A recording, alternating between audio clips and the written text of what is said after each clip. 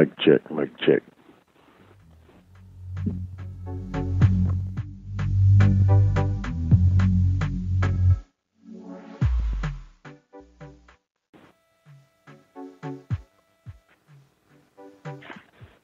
A pleasant good morning to everyone, and welcome once again to another edition of the Carlos Brown Show, heard exclusively right here on the Open Mic Broadcast Network and Spreaker.com. Today's guest menu, May the 8th, looks like this. Coach Jason Rollins, new head football coach at Southern University. He is scheduled to join me in hour number 1.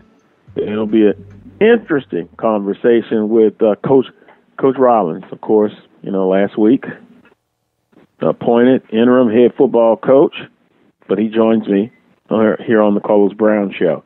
Then in hour number 2, Charles Edmond of the Alcorn State Radio Network jumps aboard. He'll be talking some Southwestern Athletic Conference baseball, and just maybe, we'll see if he's convinced, just maybe a little bit, if Jackson State is the real deal in baseball. Still undefeated in conference. Pressure in the SWAC baseball tournament. Then finally, last but not least, Brandon B.J. Jones of HBCU Game Day. He'll recap SWAC football, also SWAC spring championship game, and then his early predictions, or at least how the conference at SWAC Football Media Day, how will they predict the order of finish? And of course, we'll be taking your questions or comments. You can do so via the Facebook Messenger app, the Carlos Brown Facebook Messenger app. The guests, Coach Jason Rollins, Charles Edmond, and Brandon B.J. Jones of HBCU Gang Day. Here's what's trending on the Carlos Brown Show. Congratulations to Alabama A&M, 2021 spring champions, a 40-33 victory over Arkansas Pine Bluff. The SWAC 2021 Outdoor Track and Field Championship is being held on the campus of Prairie View A&M University. And you can watch that on SWAC Digital Network starting today at 1 p.m. Also of note, a new Georgia law legalizing college athletes, their likeness. But wait till I tell you, within that law, there's something that should catch everyone, or should have caught everyone's eye. And then finally, there continues to be frustration about no HBCU players selected in this past draft. Although you have some undrafted free agents, I'm looking at some names that are signed on. But I also pulled up an article from the Washington Post, and it says coaches show frustration. We'll get a little bit into that. So that's what's trending on today's Carlos Brown Show. Remember, you can find me on all social media platforms: Twitter, franchise_show, Facebook, the Carlos Brown Show, and then on Instagram, Carlos_Brown_show. And also remember, if you care to donate, make a donation to this show, you can do so via Cash App at the Carlos Brown Show. Coach Rollins, Charles Edmond, Brandon B.J. Jones, all in the guest menu on today's show. What do you think? What were your thoughts on the SWAC championship football game? 40-33. Going into this ball game, I simply thought, which defense between University of Arkansas Pine Bluff and Alabama A&M, which defense would be able to contain, not necessarily stop, opposing offense? I thought Alabama A&M did the better job of that. Also, you look at penalties by the University of Arkansas Pine Bluff. They really extended drives for Alabama A&M. You can't do that. And then in the second half, you look at Alabama A&M only giving up 7 points, and that was in the fourth quarter. So for basically the second game in a row that I've seen, University of Alabama A&M, they were able to make adjustments in the second half. You had a lot of big plays on special teams. University of Arkansas Pine Bluff, an 81-yard kickoff return. Then you had Alabama A&M point after attempt return back for 2 points. Those are special team plays, and, we always talk about it. Special team plays can win and lose you a couple of ball games in a football game. 17,248. Nice attendance in a pandemic. You look at some key statistical numbers. Alabama A&M was able to outrush University of Arkansas Pine Bluff 97-88. Net yards passing, Alabama A&M 271-236. Total offensive yards for the University of Arkansas Pine Bluff 324. Alabama A&M 368. Alabama A&M ran 83 plays to 66 to the University of Arkansas Pine Bluff. Time of possession, Alabama A&M 33 minutes and 54 seconds. Arkansas Pine Bluff 26 minutes and 6 seconds. Third down conversions, Arkansas Pine Bluff was better, 50%, 7 of 14. Alabama A&M 5 of 14. Individually, Akil Glass was 24 of 45, 271. And I really thought that, and hats off to Arkansas Pine Bluff, Mr. Glass kind of started off slow, but he was able to pick it up. Skylar Perry, he threw for 231 yards. But overall, Alabama A&M gets it done. And now they go from being the champions to being hunted in the fall. The same could be said for the University of Arkansas Pine Bluff. But 40-33, Alabama A&M completes their spring season 5-0. University of Arkansas Pine Bluff 4-1.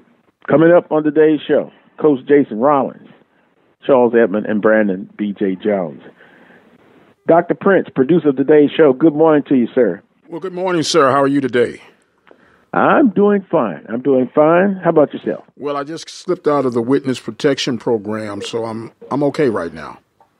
Now, why would you be in the witness protection program? Well, I did a list of coaches that were collectively on the hot seat, and I made the mention of a certain guy who just got the interim tag on him, and man, Southern Knights came out of the woodworks on me, man. Not understanding why I had it like that, but because you had him on the list or on the hot seat. Yeah, the list of the hot seat, and we interim coach auditioning for his job. Okay, there's no legitimate security in that. That to me warrants a hot seat. He has an opportunity to make it a long-lasting deal, but. Boy, they came out of, man, how'd you come up with him on the list and blah, blah, blah. Then when I explained it to him, some of them said, oh, okay, I guess. But it is what it is. Yeah, it's interesting. I wouldn't necessarily have him on a hot seat list, one, albeit an interim basis. And it was interesting that Dr. Scott, who was a guest last week, didn't like to use the term interim, but right. It was officially listed as an interim coach.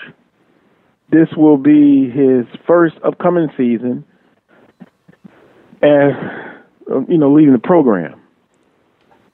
No doubt. So yeah, that doesn't warrant you. If you walk into a job and they say, well, we don't know if we want to hire you permanently just yet, that doesn't even at least make your seat warm? Not hot, not even warm. It's expectation. And based on everybody else on your list, they've been there, they've coached at that program multiple seasons, correct? They're correct, but it is duly noted, no play on words, that he's inheriting a team that is stock loaded, ready to go, and it is a desire of Jag Nation's expectations that we are to win right now. So if I'm putting you on and I'm bringing you in at a handsome salary, and we got all the cupboard is full, and I don't want to hear no excuses. That sounds like the seat's warm to me, and I could be totally wrong in all point. Now, as he gradually gets into his position in the leadership role, the seat couldn't cool off.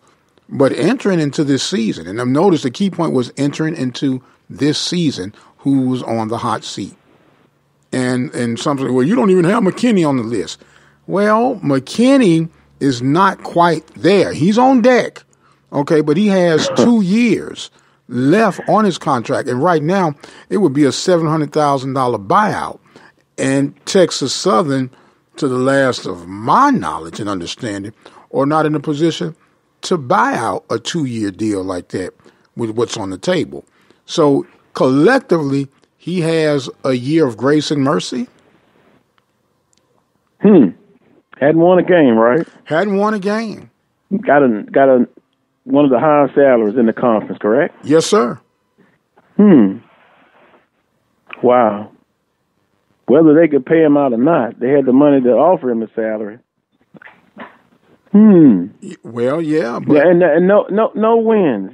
Okay, and not on the hot seat. Can't agree with that one. Well, he would probably be number one. Well, and number two would be Coach Dooley. If they were financially in a position, he would have definitely been at the top of the charts. But once again, with the logics of the financial makeup of the situations, now we had Fobb at number one. And the reason we had Fobb at number one was because he does have a buyout clause. This is the last year, then that buyout clause kicks in. And Grambling could more than likely handle that if push came to shove. Okay?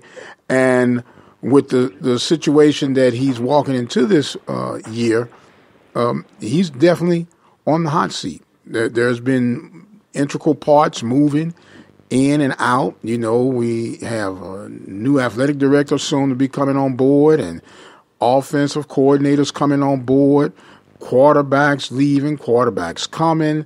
And then the fact that you stumbled against Prairie View since Dooley left. And to be quite honest with you, the offense has not been the same since Dooley has left. Well, McKinney would definitely be number one on my list. Number two would be Dooley. Let me say this about Fobbs. Based on, and again, it depends on what is your criteria for being on the hot seat. I will say this. Coach Fobbs deserves the right to turn it around, the chance, based on what he's done. I see people getting really excited on the interim tag, but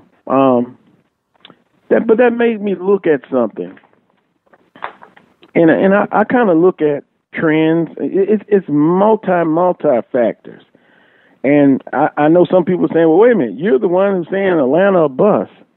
Yeah, that's expectations. Expectations is one thing about the fans and what they believe. But we can kind of try to have fun, estimate, get in the heads of the directors of athletics at each institutional program. And I went and looked at the 2012 Southern University football schedule. 2012 ended up Southern being 4-7, correct? Coach Odoms was on the staff. Southern lost to the University of New Mexico. Wow, 66-21. Remember that one. Like to forget that one, but it's in the past. But we have to use it for historical reference. Then they played a Thursday night game against Mississippi Valley State, 6-0. Everyone knows what happened, right? I mean, as soon as that game was over, basically Coach Stump Mitchell was gone. He was let go. Thus, interim. And that's the word everyone is in love with, interim. Jackson State, his first game, Coach Odom's interim, 28-21. They defeated Jackson State. Then the next week, the Atlanta Football Classic, they defeated FAMU, 21-14. 2-0 out the back. Can you notice now the emotions are high? Wow, we've got our guy. Then October 6th, they lost to Alcorn State, 2-1. 20-17. Won homecoming. Good thing to do. 34-7. Pine Bluff put up 50 points on Southern, 50-21. Prairie View puts up 49 points. October 27th. Alabama A&M lost in overtime. Now you're on a 3-game losing streak, correct? Pine Bluff, Prairie View, Alabama A&M, Alabama State Senior Night, 31-30. I remember that one. If I'm not mistaken, Southern went for 2 points. There was a big question. Why not go for the tie? Send it in overtime. Didn't happen. Then the Bayou Classic, 38-33. So that season ended 4-7. Coach Odom was 4-5. Based on that, and what some people have been telling me, then if they were in charge, they would not have given him an extension and take the interim tag off. He was responsible for 9 games. He was 4-5. 4-5. Interim removed. Now, why did you think? Why would you think they moved the interim tag off and decided to give it to him permanent? Then the next year is 2013, correct? You asking me that question? Well, I'm just saying in general. Oh yeah. 2013, Southern wins SWAC football championship, and one game that stood out to me was Jackson State. In the regular season, they lost that game. So, I guess his seat was hot too. He would have been on the hot seat. 4-5. Let me ask you this question, sir. Mm-hmm. Do you believe that team, since you're comparing notes for historical record, do you think that team was locked, loaded, and ready to go to win a championship under Stump Mitchell when they released him? I thought they would have been a competitive team. No. Wait a minute. Let me finish. I said a championship team, not a competitive team. You're asking me, and let me finish. Okay. Let me finish. That team, if you would have asked me, were they capable of winning a championship, I would have said no. But they were able to do it. And that was Coach Stump Mitchell's talent. Wasn't Coach Odom's talent. Okay. Now, but they were able to win the championship the next year. And not only that, the next year they went back to the championship, and thus they lost to Alcorn. A key component to factor in, sir. Stump Mitchell was fired. Odom's left. Okay? So because Stump Mitchell was fired, and they're saying, well, he's underachieving for whatever reason. That's why you would warrant an extension toward Odom's when you saw, okay, he was kind of able to rally these guys together, put some things together. Let's give him an extension and see how he handles everything. And the rest is history as far as I'm concerned. In this case, you have a guy who is inheriting a team that everybody, you just went 3-1, and technically speaking, you probably should have beat Pine Bluff to be playing in the championship game. A team that is very seasoned and ready, poised to win, according to you and all the other experts and Southern Knights saying we are ready to win right now. That was not the case. When I say win right now, I'm talking about championship. You had just admitted that, no, I wouldn't have said they couldn't have done that at the time Odom took over. Now, at the time that Rollins is taking over, and it's not picking on Rollins, just looking at the logics and the reasoning with everything that he's inheriting. That's why I say the seat is warm, because he said, okay, I'm in the seat now. I got to make sure that we keep everything flowing plus win, because he already knows what he's walking into.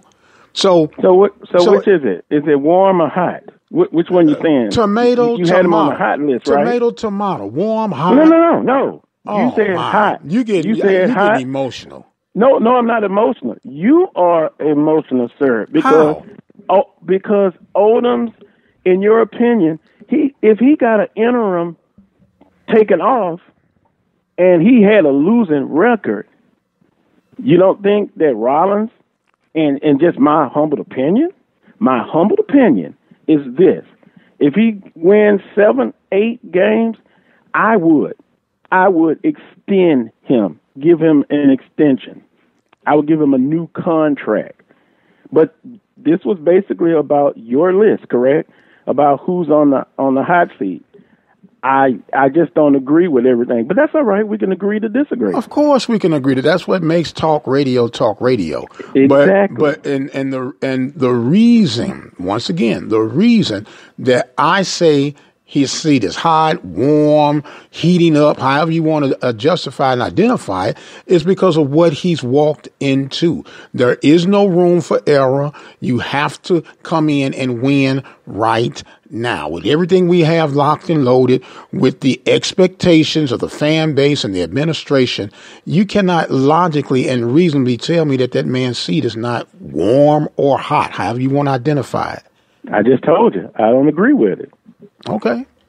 I mean, that's as simple as that. Some people will agree with that. Some will not. I would not have an interim coach who has not coached one game on a hot seat. Oh. Again, we're talking about expectations. That as a Southernite, that's my expectation. Atlanta or bust. So let me ask you call that realistic, unrealistic, call it arrogant, call it whatever you want. Let me ask you this, Carlos. Every coach has, and every fan base has expectations. No doubt. Now, let me ask you this. And why wasn't Dooley number one on your list? I explained to you why Dooley wasn't number one on my list. Explain it again. Dooley was not number one on my list because head-to-head competition, he has beaten Grambling 3 consecutive years. And the last thing on Grambling's list is, hell no, we can't be losing the Prairie View 4 times in a row. So that's why Dooley is 2 and Fobbs was 1. That was the logical reason. The logical reason. And wait a minute. Based on that, you think Prairie View fans are happy with just beating Grambling? No, and sir. And then 0-2 against Alcorn? 0-2 against Jackson State? I know. I mean, is that the standard? I know. Is that the standard? No, that's not the standard. But if you would listen with reason, I said going into this, Dooley is on the final year of his contract. His contract expires in December. Okay, He, technically speaking, is 14-13. But if you remove Edward Waters and Virginia Lynchburg, he's 12-13. He's sub 500. Okay. His seat is definitely hot. Okay. But the inside lane that he has over Fobbs, he has beaten Fobbs 3 consecutive years.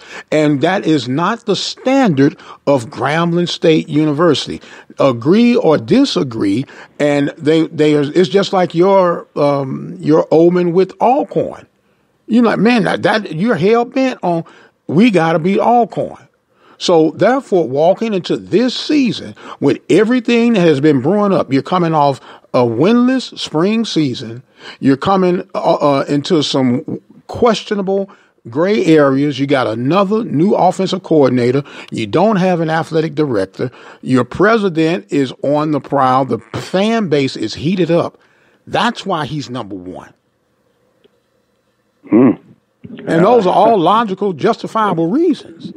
Yeah, logical. That's what you say. Yes, sir. It's definitely not emotional. No, I'm not emotional. Well, you said I was emotional.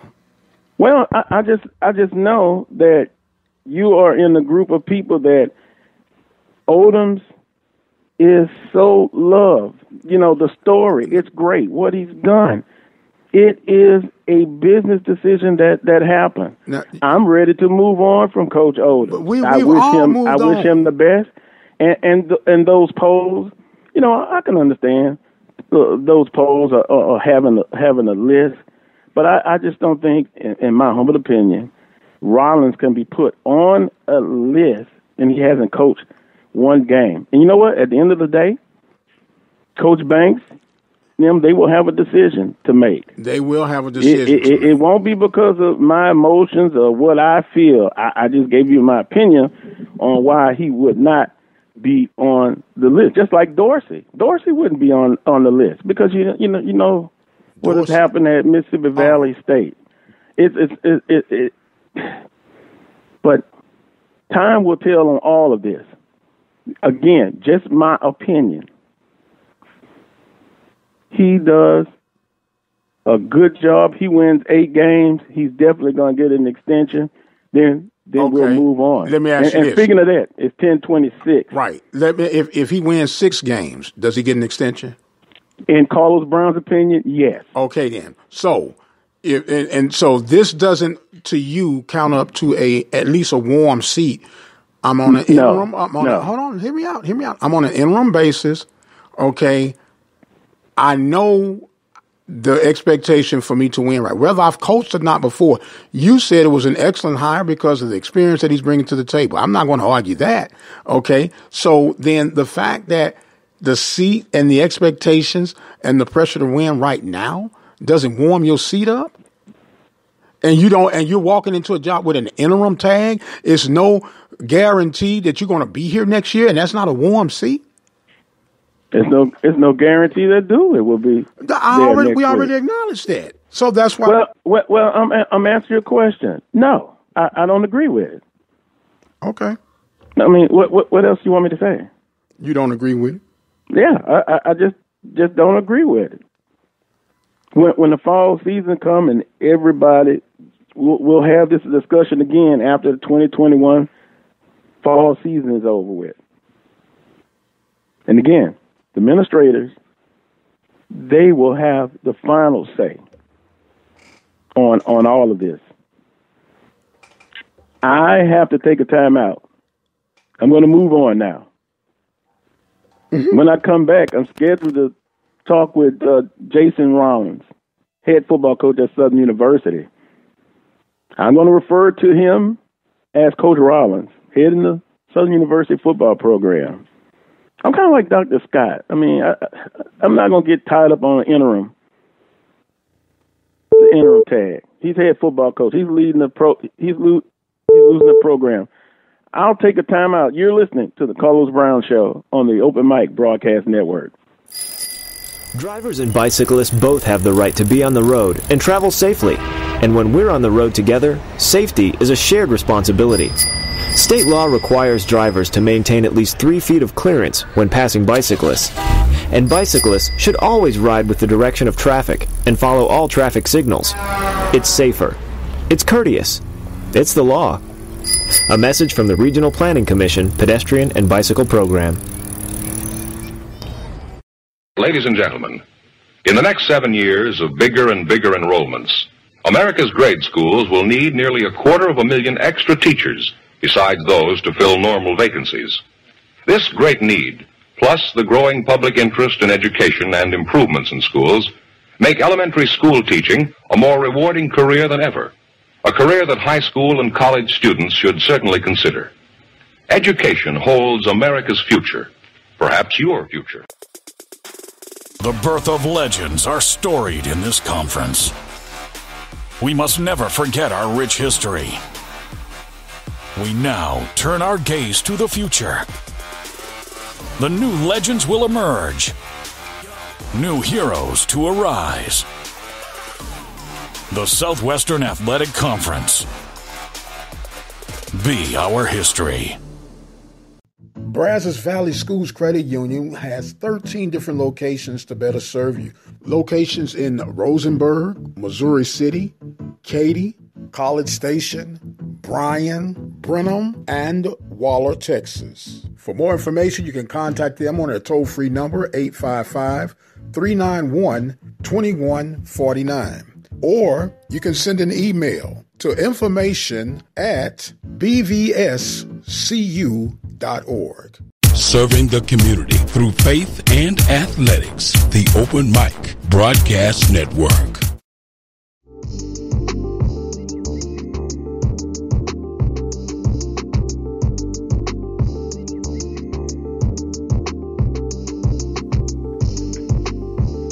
Welcome back to this week's edition of the Carlos Brown Show, heard exclusively right here on the Open Mic Broadcast Network and Spreaker.com. My first guest of today's show, he was in the news this past week. Now, head football coach leading the program at Southern University, and his resume, if I would talk about it, it would take just a while. So without further ado, I'm just going to go ahead and introduce Coach Jason Rollins, head football coach at Southern University. Coach, good morning to you. Welcome to the Carlos Brown Show. Good morning. Good morning. Glad to be here. How everybody doing this morning?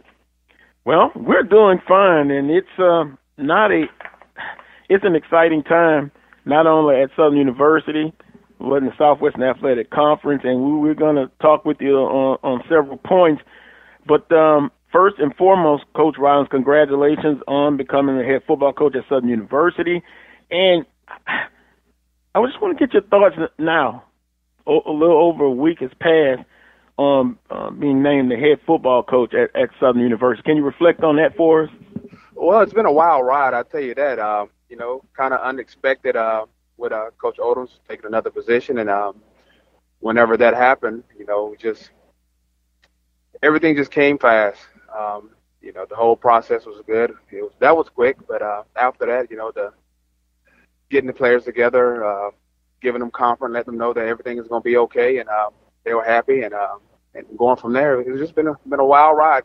Finally catching my breath this morning. Oh, I understand, and Coach, your resume, of course, being at Southern University a short period of time, but if you look at it, defensive coordinator, co-defensive coordinator at the University of Tulane, defensive coordinator at Texas San Antonio, and in your press conference, you kind of thank the coaches who have influenced you.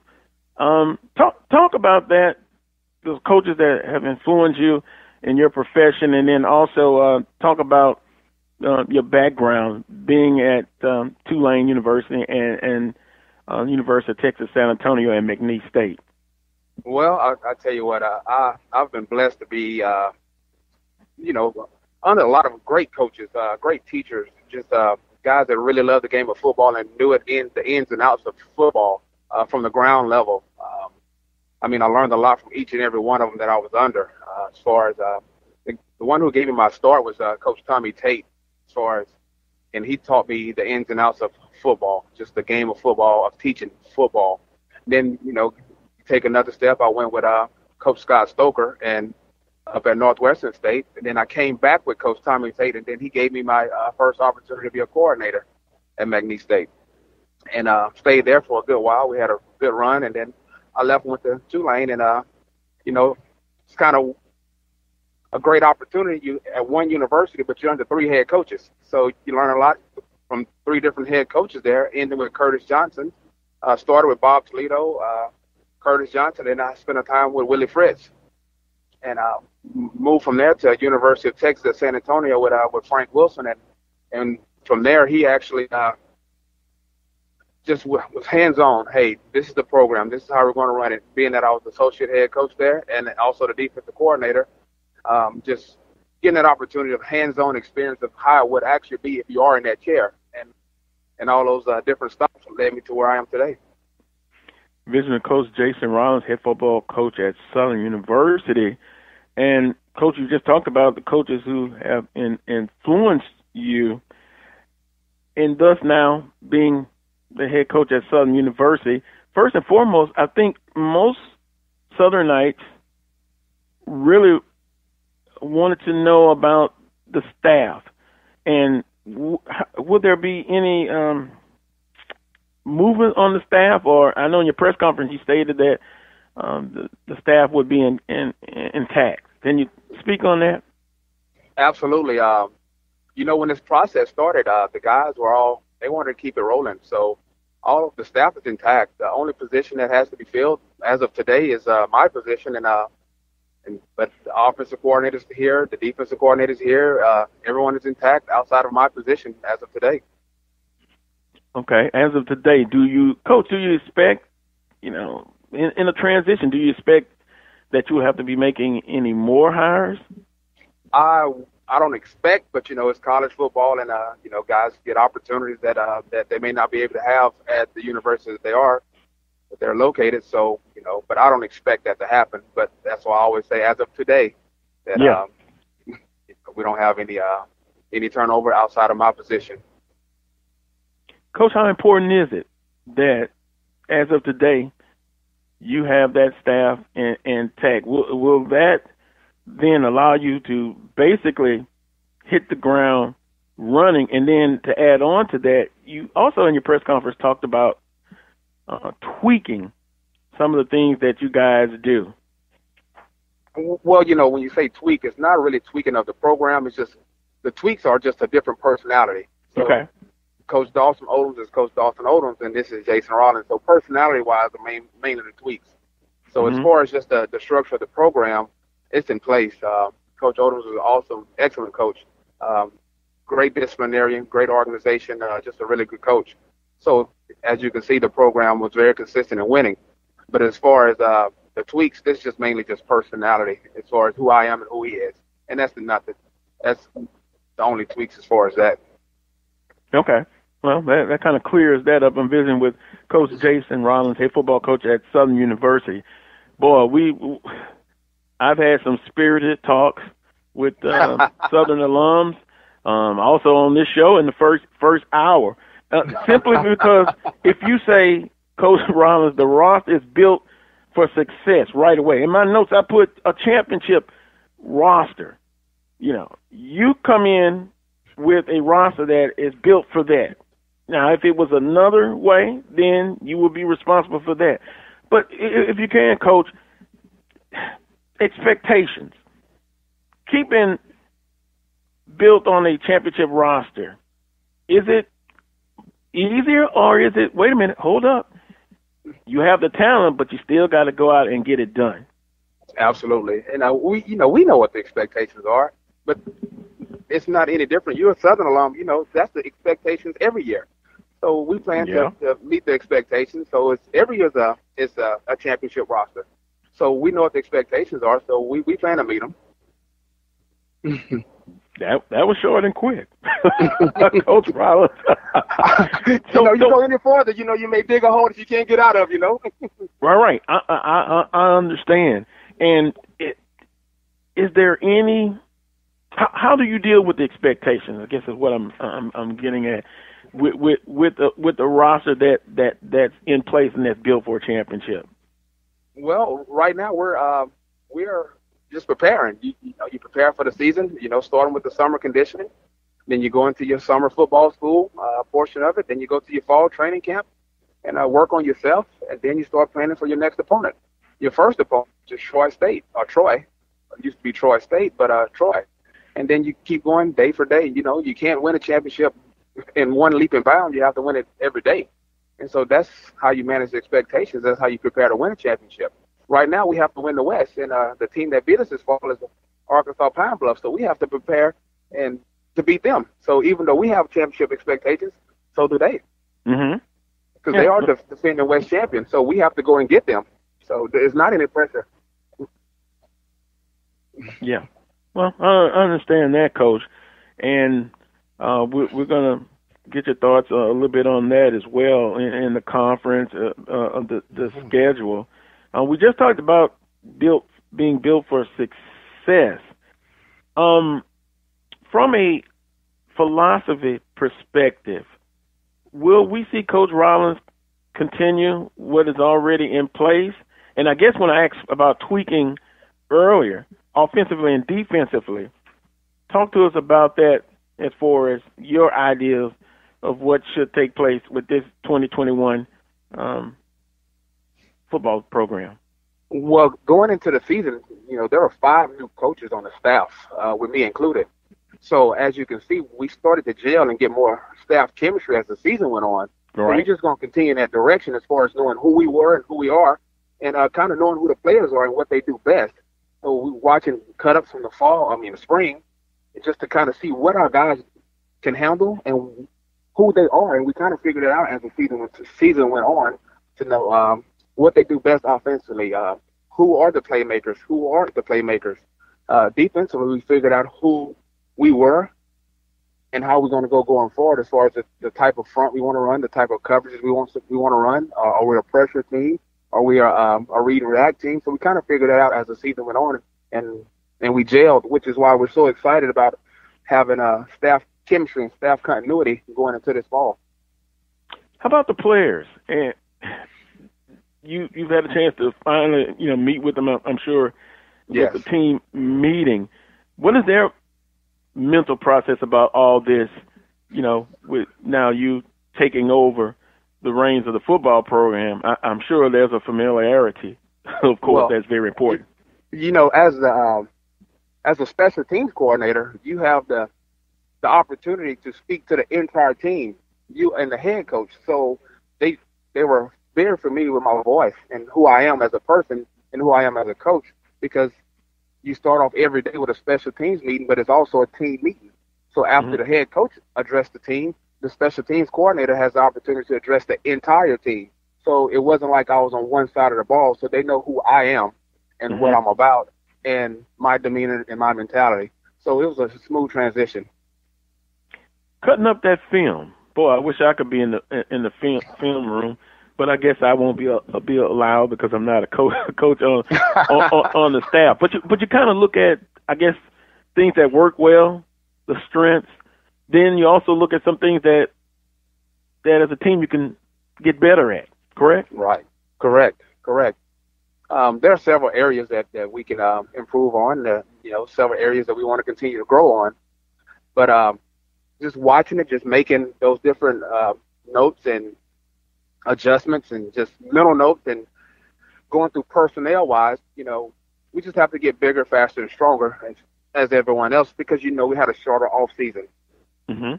Going into we missed most of the fall of strength and conditioning early. And so when you started back in January, we're actually practicing as opposed to being in spring conditioning. So that's an area that we're going to have to really focus on this June and July to make sure that we can survive 12 weeks. Coach, now, as far as schematics, I don't want to give that up just yet. Oh, no. I duly noted. I understand, because you have ears listening from throughout the conference right now. And, they're sitting back and just observing, if you get my drift. Absolutely. And speaking of personnel, that leads me to my next point, recruiting. In the press conference, I believe I heard you say a tank of gas philosophy. I know Coach Odom's used that philosophy as well. Could one say, Coach, that tank of gas philosophy means home base Louisiana, but that I-10 corridor? Absolutely. I'm over to Pensacola. That area. Absolutely. So, if you look at my resume and the places that I've coached, it's pretty much on the I-10 corridor, from San Antonio to New Orleans, and in between, from Lake Charles and McNeese State, here at Southern, and, being a McNeese graduate, most of my coaching career was on this I-10 corridor. So all the relationships and the networking that you've built here in that area, it goes a long way. But with that being said, it's probably the most talented area in the nation. So with a tank of gas, you can get from Houston to Pensacola from Baton Rouge, Louisiana. Mm-hmm. And driving, that's about 4 hours? Yeah, it's 4 hours to 4 hours to Houston. Yeah. Jackson, 2.5. And by the way, Coach, one of my colleagues, a big Jackson State alum, and he's definitely said he's listening. Yeah. So we're going to watch him very closely. Hey, keep your left eye on him. Yeah. I'm visiting with Coach Jason Rollins, head football coach at Southern University, talking about the tank of gas philosophy. Now, of course, with social media, a lot of people can really look at and gauge the interest of student athletes, using social media to recruit, huddle, and what have you. Has that changed the perspective of recruiting in this time and age, or is it's still the same as far as recruiting? Well, you're able to reach out and cast a wide net with social media. You can get film and access to guys that are outside of the tank of gas that you normally wouldn't be able to get. So social media has really helped bring more, but what it's also done is brought people to your backyard where normally they wouldn't be able to get there. So it goes both ways. Yeah, I can understand that. Boy, it's just like sports talk radio. When you first started, social media was not part of it, but now it's incorporated into your show. I'm visiting with Coach Jason Rollins, head football coach at Southern University. Coach, the 2021 schedule, it's tough, but I guess you can say that about every institution in the conference.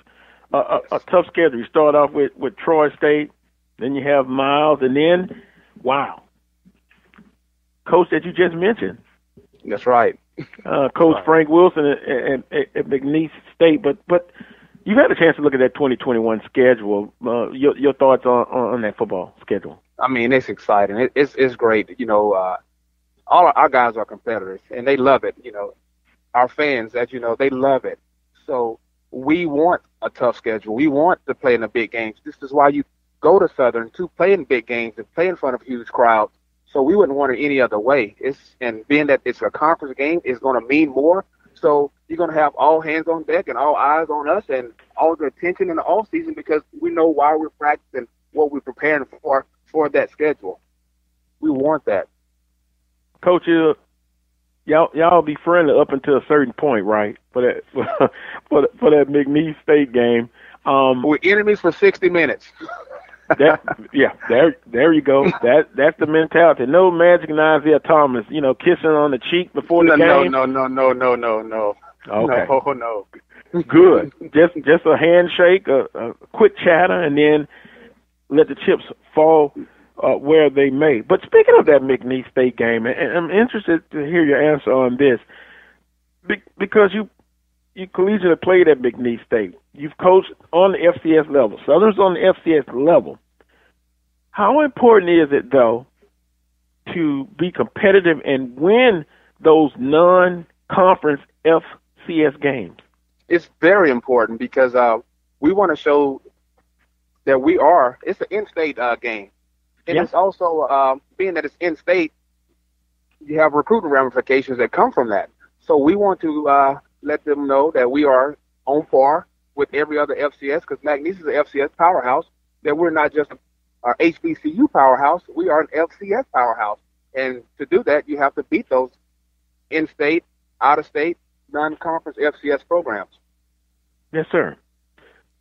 Coach Rollins, the spring season just passed, and your exposure, if I'll put it that way, to the culture at Southern University, the pageantry of playing a game like the Bayou Classic, albeit in the spring Jackson State, did you get a chance to appreciate those type rivalries?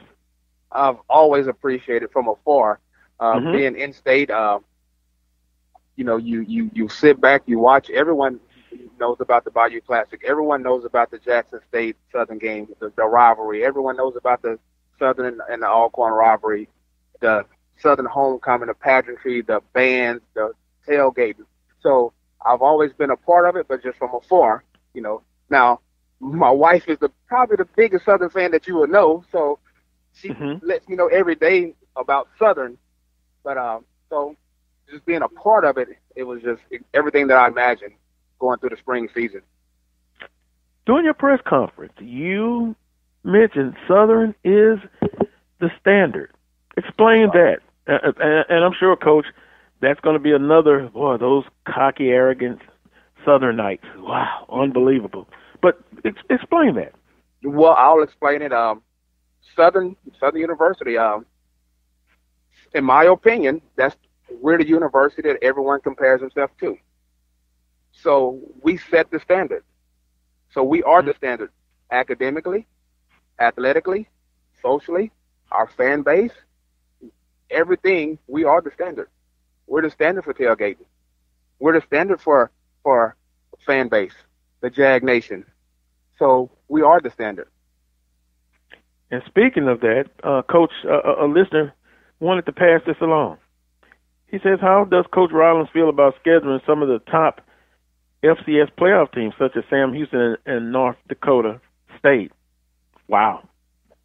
Well, I have no problem with it. Just as I said earlier, we want to be a top FCS program overall. So we're preparing like that. We're recruiting like that. We're coaching as if we are, and we are that. So in order to prove it to the world, we have to play those schools. Mm-hmm. You mentioned, we talked briefly about recruiting. What would be some of the needs that you're looking at for this next upcoming recruiting season? Well, due to the COVID waiver that most of our guys are coming back, right. We didn't have a very big signing class. So we'll have another smaller class. Like I said, the program is in great shape. So we'll just need a one or two here. So we won't have a drop-off at any position where one position is totally going to be depleted for graduation. We're going to have, one guy here, one guy there. So we're recruiting a broad recruiting as far as personnel. It's just it's interesting because I've had other guests on, and you talk to them about coaching, and I mean the point of even living during the pandemic. It's been a long time since something like this has happened. What Coach Rollins learn about anything, from a mental standpoint about coaching during the pandemic? Well, you appreciate the relationships. Mm-hmm. You appreciate the relationships that can withstand the test of time and can withstand distance. So that's what you learn the most about, just building those relationships that can withstand the test of time, and distance and space doesn't even matter. And cultivating the relationships with the people that you are around, because due to the pandemic, we've lost a lot of people that were near and dear to us. Yeah. So, but it made us appreciate the time that we've spent with everyone. Coach, expectations. What is Coach Rollins' expectation about this upcoming season? Well, the expectations is to go out there and play good, clean, hard football, physical, tough, fast, and exciting. And if we do that, everything should take care of itself. As far as putting numbers on anything like that, we won't, but we just want to play Southern football. And something that Coach Banks, I still refer to him as Coach Banks, said during the process, doing their research, your name, even from other candidates that interviewed, he always came back. Your name was always brought up. How does that make you feel, being that you're so highly thought of? Well, it makes you feel good about the friendships and the networking, and people can respect how hard you work from afar. So it just validates that you've worked hard and you've done things the right way. Now, Coach, there's X's and O's, but then there's other parts of the job. SWAC Football Media Day, got an email the other day saying that it's going to be July 20th in Birmingham, Alabama. So you know what's coming now. You got to kiss the babies, shake a lot of hands, albeit during a pandemic, but you get my drift. Absolutely. Are you looking forward to that, and then just kind of, conversating with your fellow colleagues in the conference? And do you know some of them personally already? Well, I know most of them really, really well. On our side, Coach Fobbs and I are good friends. We coached together at Northwestern State. Yeah. Coach Dooley and I, we know each other from way back, just being in the state together, recruiting together, all of that. So Coach McKinney and I know him really, really well, just being he in Houston and just always recruiting, and just so it's a small coaching world. The coaching fraternity is very small, so everyone knows everyone personally. So it's just like reuniting with old friends. Wow. Reuniting with old friends, but competitive as heck. What about Mr. It's no different than being at the basketball at the park. You know, you when you're on a basketball court, you're playing hard to stay on the court. You lose, you get off the court, and then we get on our bikes and go get us a snowball and go home. Oh, Coach, you're being nice. It could be my cousin, my best friend. Whatever we're playing, I'm competitive. I'm trying to beat the heck out of him. That's right. Your best friends may fight, but we're going to get on the bike and go home after we get done playing. Yeah, and it depends on who it is. I may sneak and take the air out of that bicycle on one of the back tires just a little bit. But Willie Sims and Coach Sims at Bethune and FAMU respectively. How about those guys? You know them well? I know Coach Sims really, really well. I know Coach Simmons really, really well. When he was at Prairie View, we ran across each other. They practiced at our UTSA, and we had a long conversation, actually ate lunch together. I know Coach Sims when he was coaching at UL Lafayette, and so just a lot of mutual friendships that we know each other personally. And I'm sure you got text messages a bunch. A bunch of congratulations, Coach. Absolutely, they did, and I was very appreciative of all those text messages. And last thing here, Coach, and I appreciate your time here on the Carlos Brown Show. Speaking of that, and you went through the process. You've gotten all the text messages. When does it start now to get real, or has it already begun? It's already begun. I mean, the press conference was Friday. We'll staff meeting Saturday morning, so it's already started because football is year round. You know, if you can't go on the back patting tour while other guys are working. Yes, sir. Well, expectations is high at Southern University. Once again, congratulations for getting the head coaching job. I personally will tell you I was okay with the decision. I like the decision. I wish you the best success, and hopefully that interim tag will be taken off. And that's the plan. Yep, there you go. Well, Coach, if you want some closing comments to the listening audience, you have the opportunity to do so right now. If not, we appreciate the time, and we look forward to talking with you real soon. Well, let me ask you one quick thing. Was this the first opportunity to kind of talk, besides the press conference, to a listening audience? The first one. This is my first one as the head coach of Southern University, outside of the press conference. Well, you know, they're coming now. You're going to hear from everybody. Just my opinion. But once again, congratulations. Thanks for the time. You again. We'll talk again real soon. I'll be looking forward to it. All right. Thank you for allowing me to come on and speak. I thank you. Safe travels, Coach. Yes, sir. Appreciate you. Have a great day. Great month weekend as well. Okay, thank you. That was Coach Jason Rollins here on the Carlos Brown Show. Let's see. I'm trying to see if we got any messages. Again, you can go to Carlos Brown Facebook Messenger page if you want to leave a comment. Jack says, of course, Jason Rollins is on the hot seat. Any coach with an interim tag is on the hot seat in any sport. Okay, I appreciate that, Jack, and I'll disagree with you as well. You know, it's kind of funny because I'm the tough guy. You know, Atlanta, a bust. I always talk about that, high expectations. But once again, let's visit this a couple of years from now. I'm not going to put that tag on there.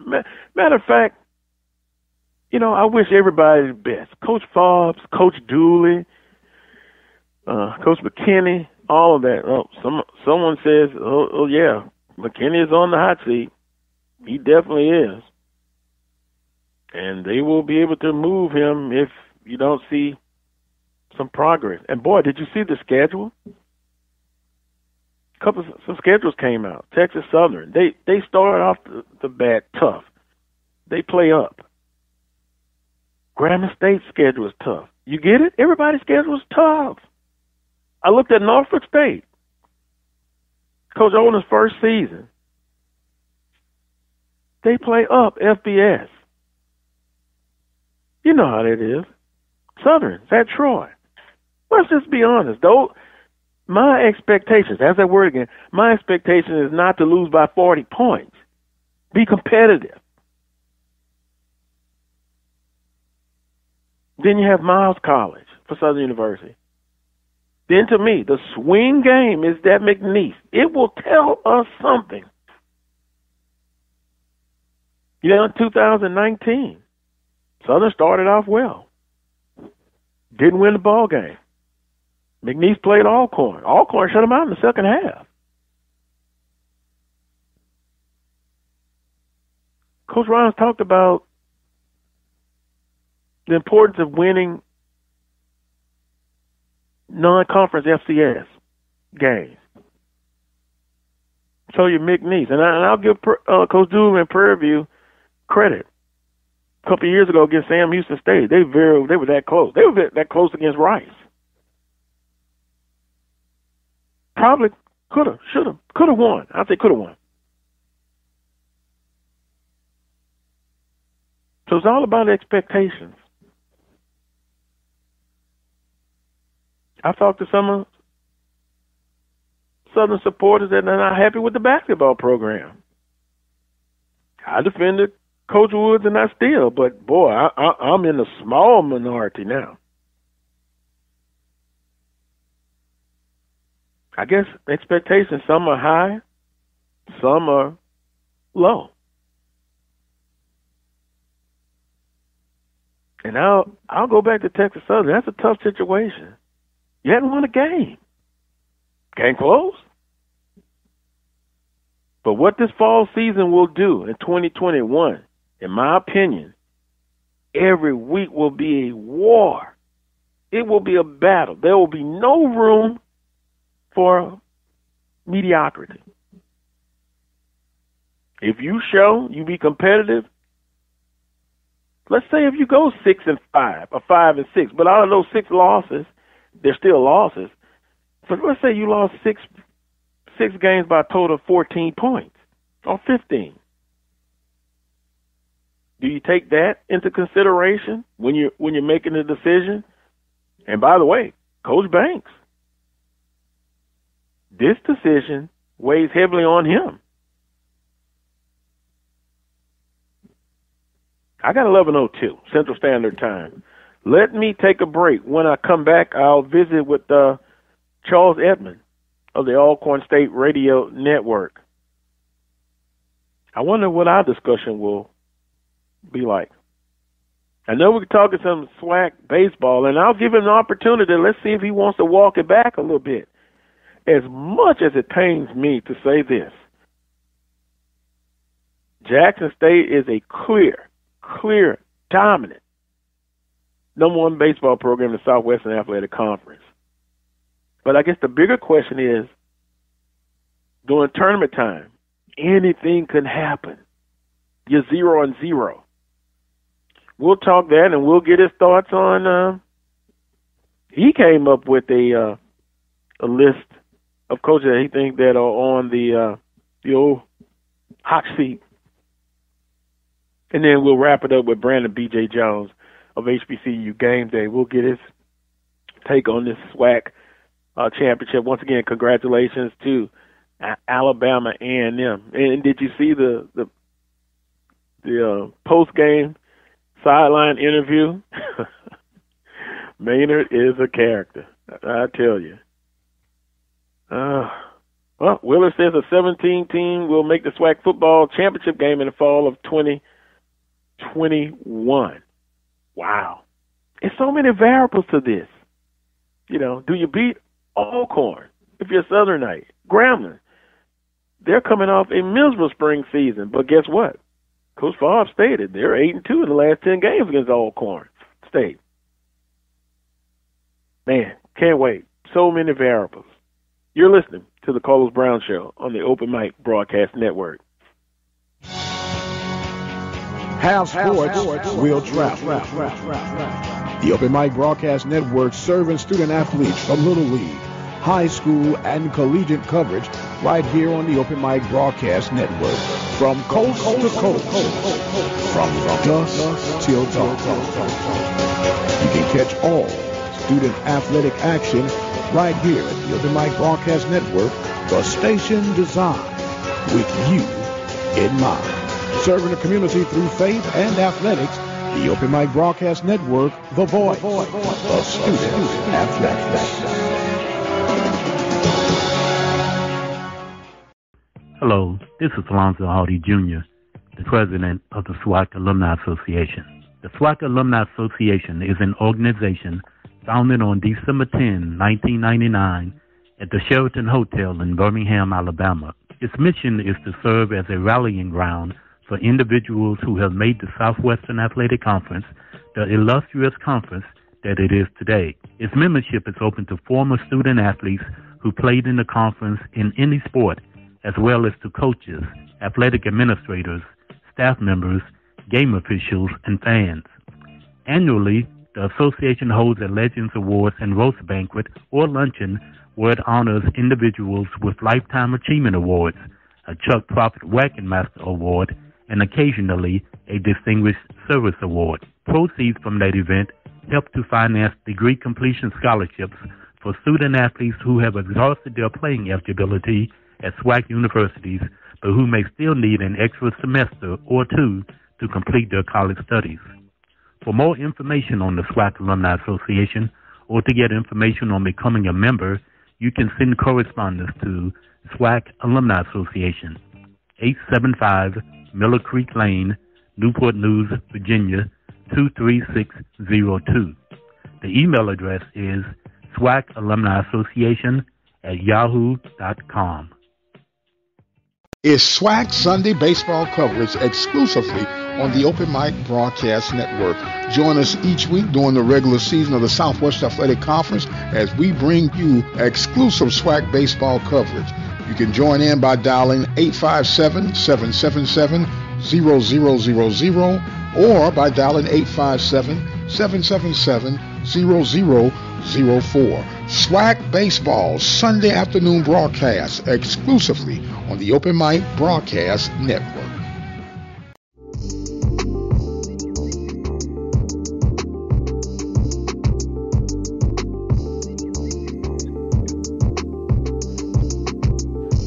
Welcome back to this week's edition of the Carlos Brown Show, heard exclusively right here on the Open Mic Broadcast Network. It's been a couple of weeks, but I'm going to visit now with Charles Edmond of the Alcorn State Radio Network. Charles, good morning to you. Good morning. Good morning. How you guys doing? Doing well. It is morning. It's not 12 noon yet, Central Standard Time, but doing well. How about yourself? Doing well. Making a stretch turn. Matter of fact, about halfway to Biloxi, getting ready for the softball tournament that starts in a few days. Wow, Biloxi. You're going to get a chance to, I know it's going to be all work, but maybe a little rest? Maybe just a little bit? Maybe looking at the Gulf of Mexico a little bit, maybe? A little bit of rest, a lot of rest, and some beach time, even though nobody believes me when I tell them I'm going to go on the beach. Well, beaches are fun, but it makes me think of the time in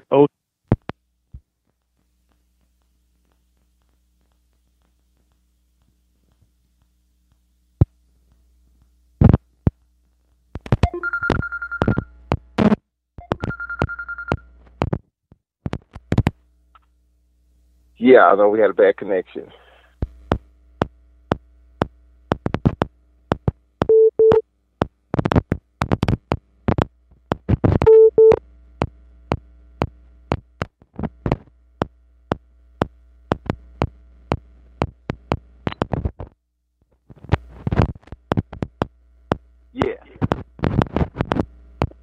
Yeah, I'm back. I said Jamaica. All right. Well, I'm back. Charles, are you there? Yes, I am here. You know, that's interesting. When I remember saying Jamaica, and then boom, that was it. silence. Is that a sign? I was saying that join the beach. I would love to get back to Ocho Rios, Jamaica. Beautiful time, Charles. I've never been to Jamaica. I would like to go. I've been to Hawaii a couple of times, but I've never been to Jamaica. I've heard a lot of good stories about it. Well, maybe, and I was joking with you last night, let's say if Coach Rollins and the team goes 3-8, I'm moving to Tibet and becoming a monk. And I'm going on a hunger strike. But no, I think I'll just move to Jamaica and be with the Rastafarians in the mountains. And I would be deeply disappointed. But we'll get into we'll get into that. But I wanted the opportunity, give you the opportunity. The last time we talked, you were not convinced, and we're gonna talk first some swag baseball, and of course all of this is opinions. And the fact is, a tournament is coming up, and that's another story. So, I'm going to give you the opportunity. Do you want to walk back anything you said, or are you feeling differently about that Jackson State baseball team? I am a lot more impressed. There's a lot more body of work since the last time we talked. What I saw from Jackson State was just mainly the Alcorn series. I did take a look at their schedule going forward from that point, and I put a circle around the two games against ULM that they had home and home. They lost 118-6 in Monroe, and then a come-from-behind win over ULM at home. And I'm like, you know what? Maybe Jackson State is the real deal. And then you add on top of that, last weekend we got a chance to play Alabama State. You got a chance to see them for the first time, and they're really good. I mean, if you look at their lineup, when you watch those guys at the plate, they're like a football team. You know, they got guys in the lineup 6'1", 225, 6'2", 215. I mean, they're like a football team playing baseball. And Jackson State beat that team 6 times. And Alabama State's got a lot of pitching. They got guys that can hit the cover off the ball for power. They got speed. And yet Jackson State beat them 6 times. So maybe at the end of the day, after looking at more body of work of Jackson State and other teams that they played, right now Jackson State is really looking good at this point in time. We've also said this before about other teams, and they have a chance to go 24-0 in the division, and they will be the odds-on favorite to win the tournament. But the tournament, as we know in the SWAC, is about matchups, and it's a totally different animal. It's not always that the best team in the regular season wins the tournament. But right now, I have to say, Omar Johnson's doing a really nice job, and he has been doing a nice job with this Jackson State program since he took over for Bob Brady. You know, when you look at Omar Johnson, you know, a lot of people don't feel him because of his personality. He doesn't really say a whole lot. He's very, a lot of people might not know this about him, but he's very superstitious. He does things the same way pregame. He doesn't do pregame interviews. He sits in the same spot in the dugout doing his lineups. He has a ritual. He has a routine. He doesn't do any interviews pregame, but it all works for him because he puts a very good product on the field. I think they lead the nation in stolen bases. They can hit the cover off the ball. I think the only issue that they've had is 2 things: fielding, being able to field in tight situations, and then do they have enough pitching? I think that's the key, especially once you get into middle, short relief, and long relief. That's been the issue over the years. And it's just a plug-and-play team. I mean, the characters are different, but if you look at what they do, it's pretty much the same. They can hit for power. They've got speed. And it's just a matter of can they put it together come tournament time. Yeah, and that will be the big thing. As I stated before you came on, you wipe the slate clean in the tournament, 0-0. But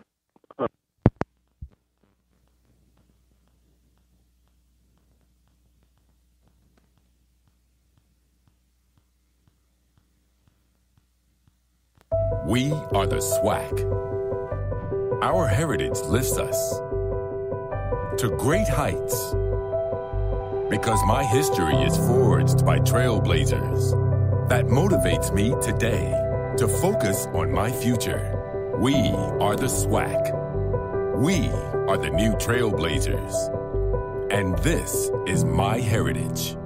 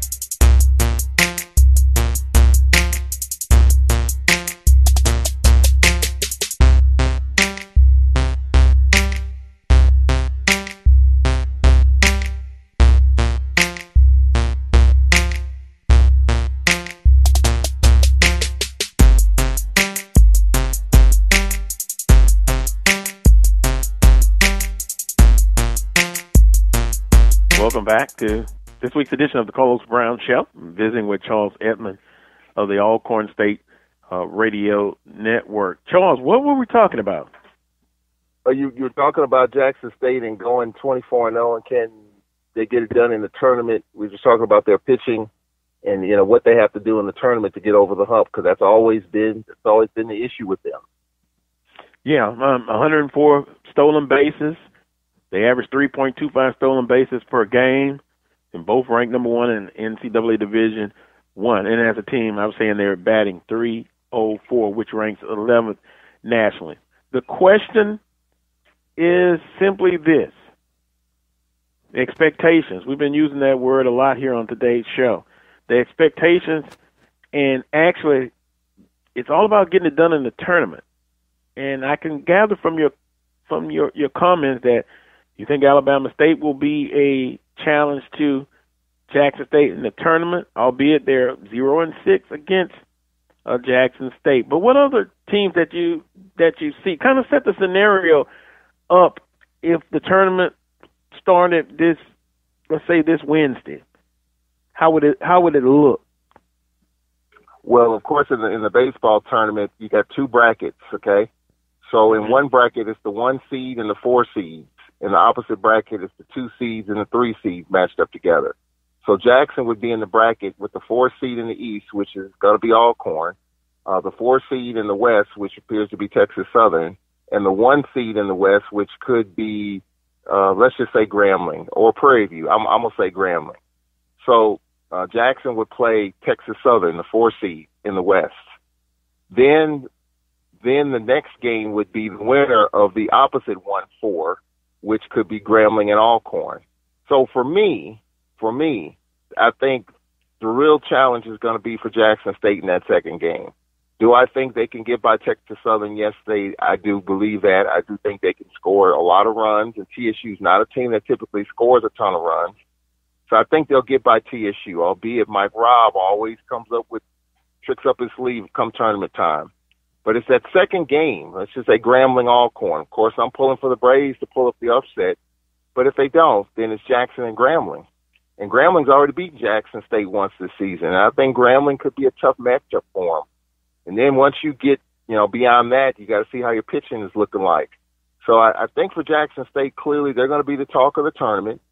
Southern, even though we didn't play a tournament last year, Southern is the defending tournament champs. Southern has struggled with a first-year head coach. Coach Jackson has moved on. But still, you can't count them out only because they're the defending champs. But Jackson State's going to be the team. And especially if they go 24-0, there's going to be a lot of pressure on Jackson State to get it done in the tournament because it's assumed that they're going to get it done in the tournament. Alabama State went 24-0 in baseball. And if you look back throughout SWAC history, you look at SWAC basketball. Valley one year with Sean Woods coaching was 17-1 in the regular season. It's a lot of pressure.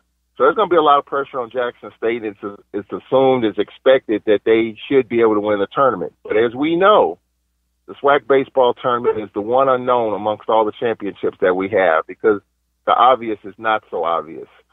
So, yeah, Jackson State grew on me after we had that conversation a few weeks ago. I admit I was wrong.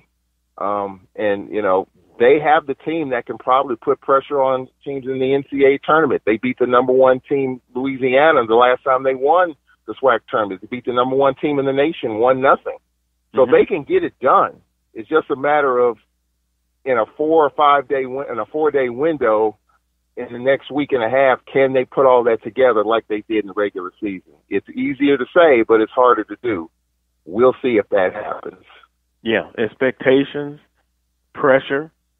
We both were at a regional at Alex Box, the old and the new Alex Box Stadium, and I remember talking with you. It's in that pressure-packed situation, when you look at pitching, you have to look at two words: quality and quantity.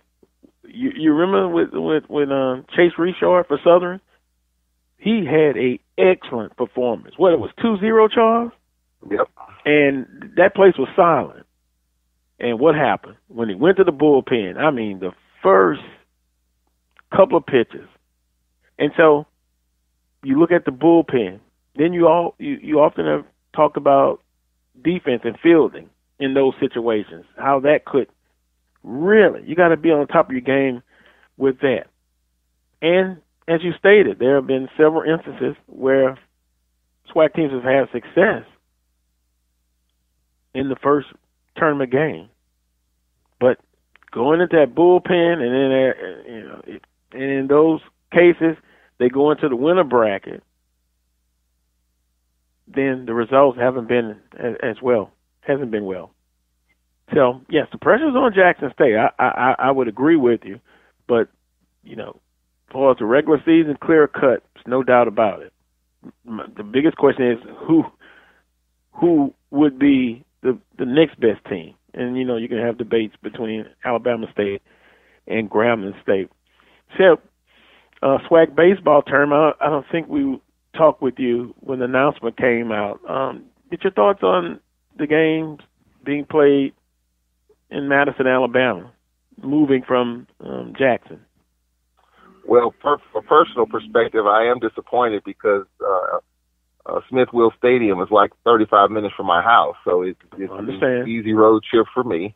But I do understand, and from what I've been told, that there was a contractual obligation to play in Jackson if certain improvements were made to Smith-Wills to make it acceptable to the SWAC brass. And from my understanding, it didn't happen.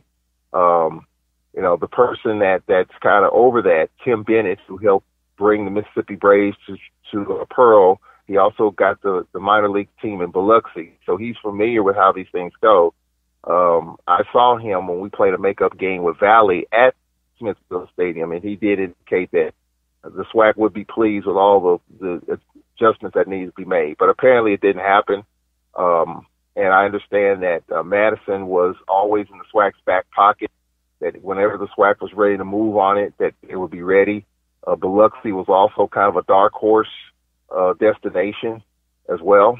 Again, for me, because the softball tournament is down here, it would be great if, make a short trip to Biloxi for the baseball as well. But, nonetheless, where they're playing, it's right off Interstate 565, right outside of Huntsville. It's a very nice facility.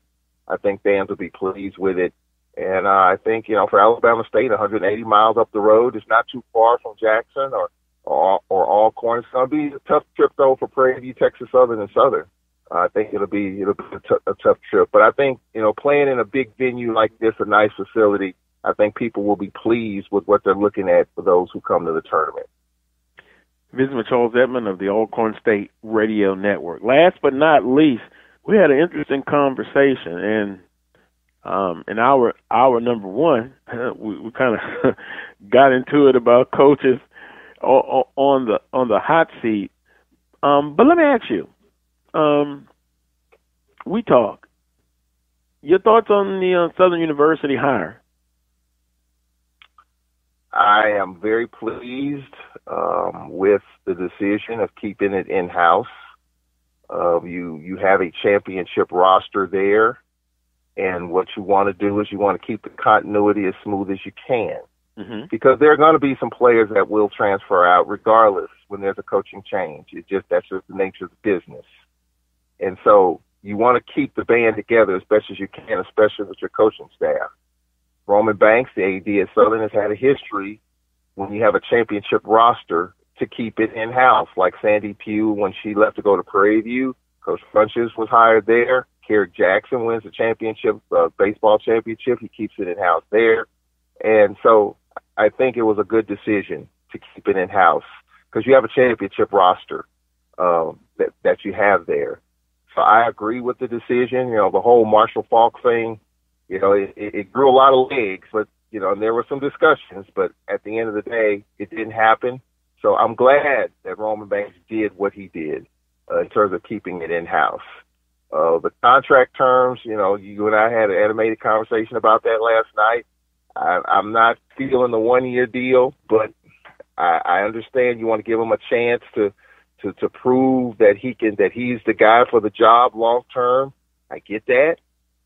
So hey, we'll see what happens. It's going to be tough. I mean, obviously with Pine Bluff, Alcorn's coming to the West. Grambling's on a rebuild. You have a chance to make some inroads and be the guy long term. But a 1-year deal is that means you got to hit it out the park this year, or you got to win at, I wouldn't say the highest of levels, but you got to win at a pretty respectable level to convince the administration and the Jaguar Nation that you're the coach long term. And just a 1-year deal is just a lot of pressure there. I would have said a 2 or 3 year deal just to get them comfortable, because there's going to be some growing pains with a new guy in charge. It happens in business. It happens in sports. So we'll see. I think it's going to be an interesting dynamic there. But to answer your question, I'm happy with the decision that was made to keep it in house. I think somebody must disagree with you. I hear the horn, boy. It's in the perfect world, if I had the position, I would. We'd all be fired. No, see, and I think that's probably what people will think. But can you believe I am actually for him? I would have given him more than the 1 year, but it is what it is. And I had him on earlier in the show. He knows about the expectations. He didn't turn it down. So at the end of the day, here's just my personal opinion. And again, there are different variables, but 8 wins, Carlos Brown would say, let's talk with your agent. Here we go. We're in discussions. We give you a deal. Coach Banks explained 2 weeks ago how they issue out contracts. And so you're really looking at 3 + 1, 4 years. Not only 1 year difference than, say, someone who offers 5 years. But my gut feeling tells me good decision, and I think he's going to do well. I really do. And guess what, Charles? If he doesn't, you know who'll be the first to say, bad job. But if he does a bad job, then does that mean that he's worthy of another contract? And you're going through a continuity change, because let's be honest here. Southern's got a window right now in the fall of 21 to make this happen. If they don't win the championship, the window starts to close a little bit. Yeah, they're young. Yeah, you got a quarterback situation that you're dealing with Skelton, and you're moving those pieces around. But if you lock your coach in for 2 or 3 years, you know you got that guy there. You know he's going to make some changes and make some adjustments, and you have that guy.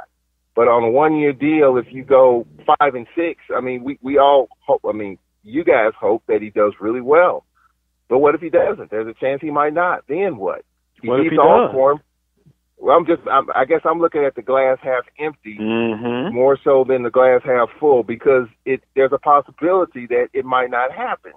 So, yes, it's easy to make the adjustment when it happens. But what if it doesn't happen? Then you got to make another decision in 7 months. I mean, for me, if I'm an athletic director, if he's my guy, I'm going to make him comfortable to give him a 2 or 3 year deal, because there's going to be some pieces moved around. Coach is going to leave your staff. Players going to transfer. It's going to happen. It always does. So with that continuity, you got your leader in place for a couple of years, 3 years. Let him make those changes and adjustments, and then you settle back in and he's comfortable. I'm not saying he's not with the 1 year deal, but there's no guarantee. I mean, just moving to the West is no guarantee Alcorn's going to win the division. But Fred McNair has the cachet and the years to where he's got the backing. But a 1 year deal, I want my coach, if he's my guy, I want him to be comfortable right off the bat. I'm not saying he's not. I mean, he's got to prove himself. I think that's the bottom line. But I would say a 2 or 3 year deal, and then we'll talk about it in a couple of years to see where the direction is headed. If it's pointing in the right direction, we'll go forward with it. But a 1 year deal, it's really, really tough. I mean, Dr. Ely was on a 1 year deal, I believe, and he got another one. So you can dig yourself out of it, but it's really, really tough. And I just think, considering this roster, I would have given them a 2 or 3, get them comfortable. There's going to be some changes, and we just go from there. Thank you for your opinion, but I slightly disagree, and I brought up the example of Coach Odoms. You want to quickly go down memory lane? 2012, 4-7. He was 4-5. He was responsible for 9 games, as I stated in hour number 1. I guess the administration at that time saw something that we didn't. Correct? Because now if you look at the roster, you could say, this is a championship roster. It's built to success now. We didn't know as much about the roster then. We do know that Coach Mitchell was the previous coach, and we all know that day of infamy. Lost to Mississippi Valley 6-0. Then they go to Coach Odoms, and he was an interim tag. Based on what we know now, 4-5. That's what he ended up, and I won't go through the record again. Based on that, if Charles Edmonds is the person that is in charge, 4-5. Based on that, would you have thought that the next year that he would win a championship, and then the next year, 2014, he gets back again and lost to his boogeyman, Alcorn, even then? I wouldn't have thought that, Mm-hmm. but I would have given Dawson Odoms, because he took over in midstream. He took over after that 6-0 loss to Valley, and it was just unfortunate. And I thought a change should have been made then. I mean, that can't happen. A national TV game, and I was shocked at what shocked at what I saw. But that would have given me even more of synergy to lock in Dawson Odoms, because he took over in midstream, and I think he was brought in he was hired as a coach, interim coach, under tough circumstances. So if he's your guy, then you got to make him feel like he's your guy. And so I would lock him, and they did that. And I think the same. I mean, even though different administration, different mindset, I think now the stakes are even higher because of what's at stake. Celebration Bowl, money's involved, fan base, especially now with COVID-19, attendance, all that. I think you just have to look at it a little bit differently than it was back then, because the Jaguar Nation was heavy then, and they're heavy now, but we're dealing with different circumstances.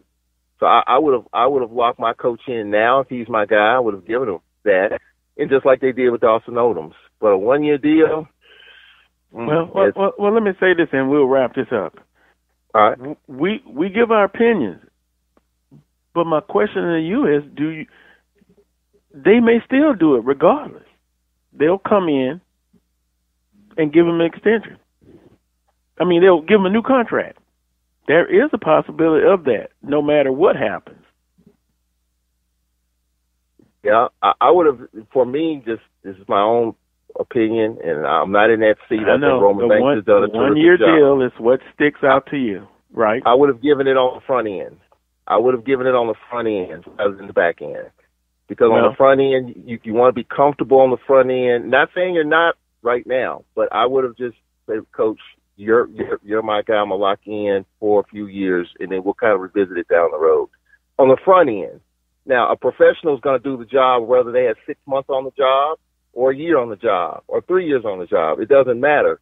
But for me, as a boss, as a supervisor, I want my folks to feel comfortable right off the bat so they can hit the ground running, even more so.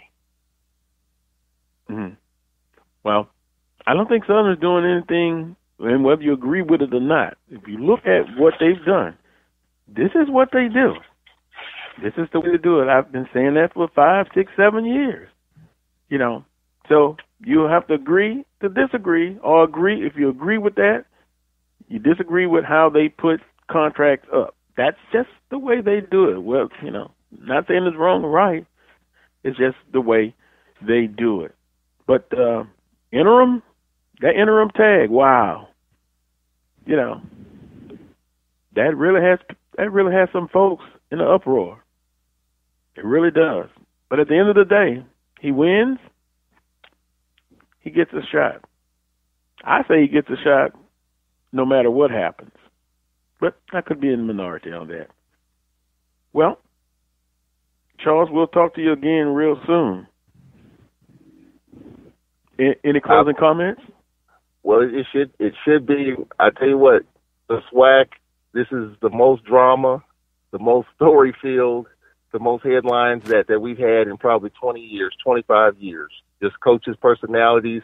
There's never a dull moment in this conference, at least through this last year. And I think it's going to continue because you talk about coaches on the hot seat. There could be some more changes. That's, we talked about that at length, ranking the coaches' seats, how hot it is from 1 to 5. That's another discussion. And it's going to generate a lot of buzz for sure in the offseason. Wow, it is going to be spectacular to have all those head coaches and all of them have their unique personalities. It's going to be interesting. I'll be in the other line. I won't be at the line where everyone's around Coach Sanders, because that's what's going to happen. They're going to be over there, and I know you'll be there, so you don't have to answer. Yes. I'll be in the other direction. I'm going to talk to the coaches, and they'll have some new ones. Coach Rollison, I'll get him first, and then I'll make my way around the room. I don't like long lines. I really don't. I don't either. Well, I do owe Cornell Maynor an apology. I will when I see him, because I'll go see him. Because for the first couple of years, we never really didn't interview him. By the time we made it around to him, it was about over with. And yes, I did dismiss the fact that, Cornell Maynor is just another coach at Alabama A&M. He'll do whatever he's going to do. He might fall by the wayside. And hey, that's just how I looked at it at the time, and it was to my detriment. And I'll apologize to him, because right now he's the kingpin right now. I mean, you heard his comments after hoisting that trophy, and deservingly so. And so I will get a chance. Hopefully, I'll get a chance to talk with him and just chew it up with him a little bit. But he's got everything that he deserves: a new contract and the SWAC championship, Player of the Year coming back. And Keel Glass said, "Let's run it back." Deservedly so, and that's going to make it even more interesting. That's interesting on social media. And quickly, tell Mr. Harper, I was surprised he made that comment on Twitter. But you know what? Hey, confident, cocky, and arrogant. Not bad adjectives. What he says starts in the A, and it ends in the A. That's right. Yeah. Wow. Okay. I've often said I'm only going to promise two things. We're going to show up and we're going to play hard. Yeah. You put yourself out there, so, hey. But that's what happens in the conference. You have a lot of egos. Not to say that's a bad thing. Confidence is running very high. But it'll be interesting. Even Fred McNair said, we're going to, when we resume football, we're going to get back what belongs to us. You know what he meant by that? SWAC championship. So that adds even more to it. So it's going to be a lot of fun. I'm really looking forward to it. Oh yeah, a lot of fun. Well, safe travels. Have a great weekend, and we'll talk again real soon. All right, guys, be safe. All right. That was Charles Edmond of the Alcorn State Radio Network. Going to take a quick time out. When I come back, I'm going to visit with Brandon B.J. Jones of HBCU Game Day. We'll get his thoughts on several topics. You're listening to the Carlos Brown Show on the Open Mic Broadcast Network. Drivers and bicyclists both have the right to be on the road and travel safely. And when we're on the road together, safety is a shared responsibility. State law requires drivers to maintain at least 3 feet of clearance when passing bicyclists. And bicyclists should always ride with the direction of traffic and follow all traffic signals. It's safer. It's courteous. It's the law. A message from the Regional Planning Commission Pedestrian and Bicycle Program. Ladies and gentlemen, in the next 7 years of bigger and bigger enrollments, America's grade schools will need nearly 250,000 extra teachers besides those to fill normal vacancies. This great need, plus the growing public interest in education and improvements in schools, make elementary school teaching a more rewarding career than ever. A career that high school and college students should certainly consider. Education holds America's future, perhaps your future. The birth of legends are storied in this conference. We must never forget our rich history. We now turn our gaze to the future. The new legends will emerge. New heroes to arise. The Southwestern Athletic Conference. Be our history. Brazos Valley Schools Credit Union has 13 different locations to better serve you. Locations in Rosenberg, Missouri City, Katy, College Station, Bryan, Brenham, and Waller, Texas. For more information, you can contact them on their toll-free number, 855-391-2149. Or you can send an email to information@bvscu.org. Serving the community through faith and athletics. The Open Mic Broadcast Network.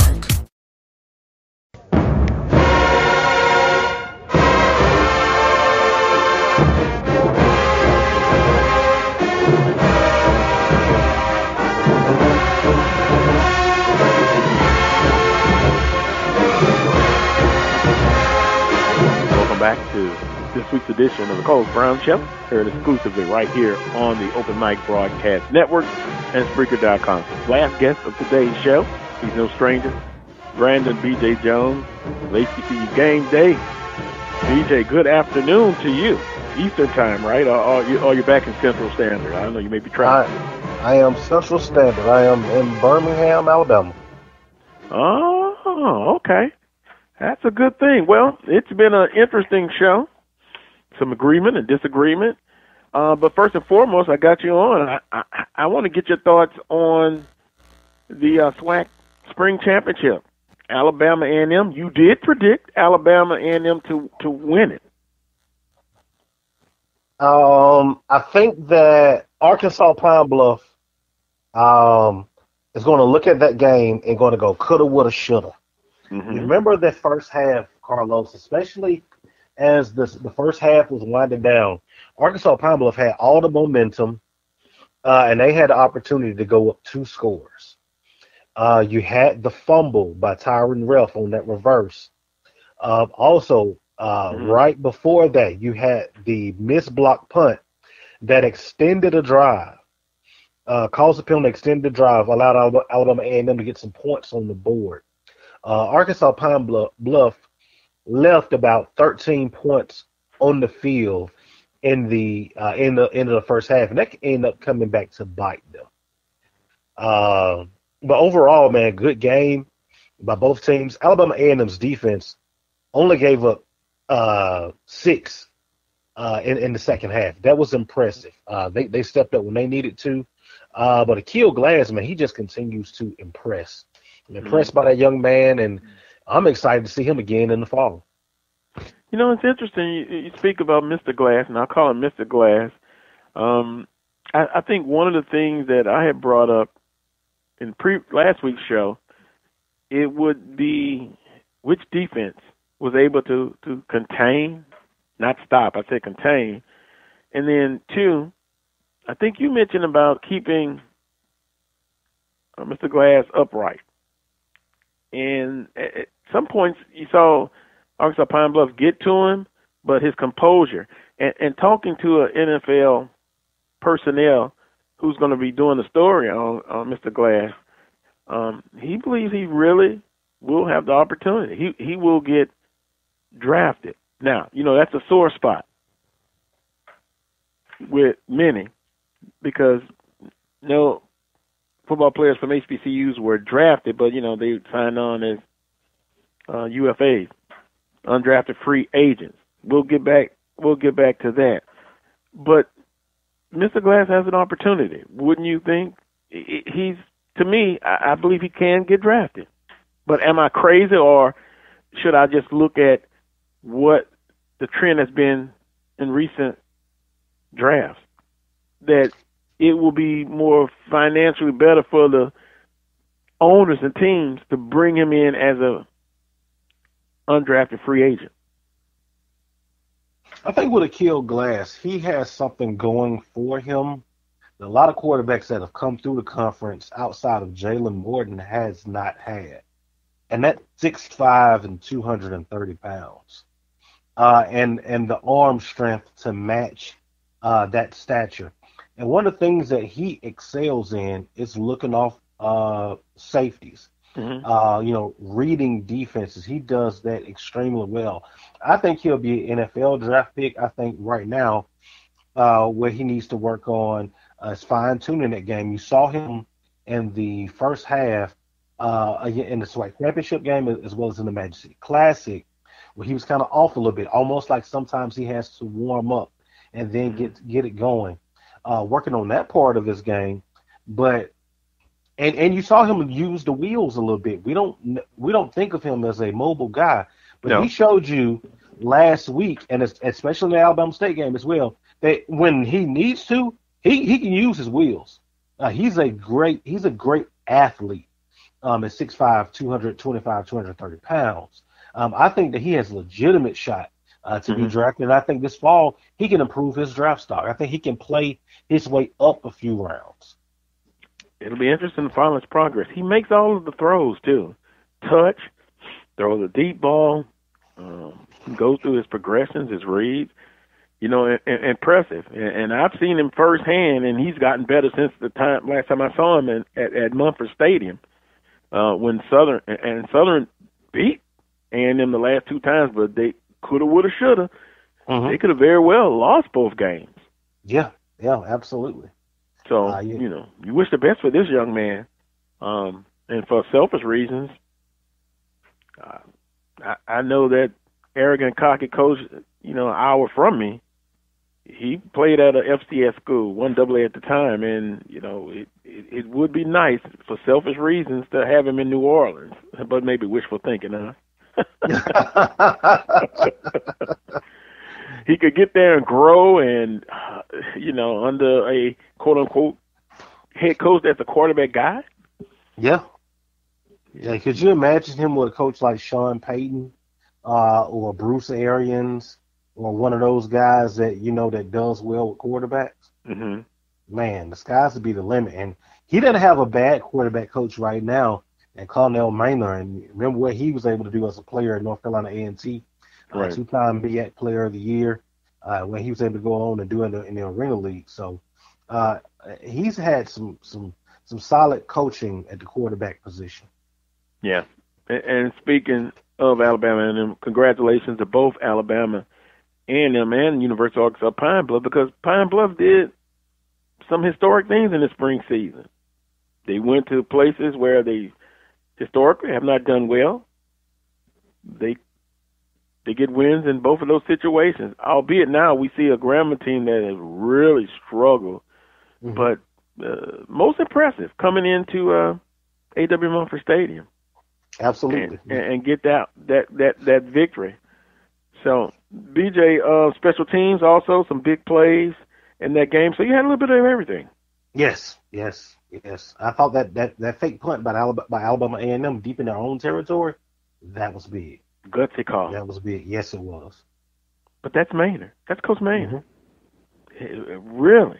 So no surprise. So with that being said, BJ, now all eyes are going to be going on to the fall. And I asked you an interesting question. I'm going to ask you again. How do you think predictions will come when they gather July 20th in Birmingham, predicted order of finish? How do you see that? How will they predict? Your prediction of how they will predict. There you go. I think in the Eastern Division, you'll have people splitting votes between Florida A&M and Alabama A&M.